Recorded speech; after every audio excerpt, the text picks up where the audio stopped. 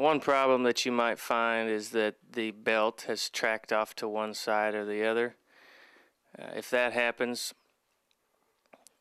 you do want to start the belt to where it's going maybe 3 miles an hour, and then on the side that the belt has tracked to, you want to use your Allen wrench and put that in the top hole back there on that adjustment cap, and you want to turn your Allen wrench in the direction you want to move the belt to.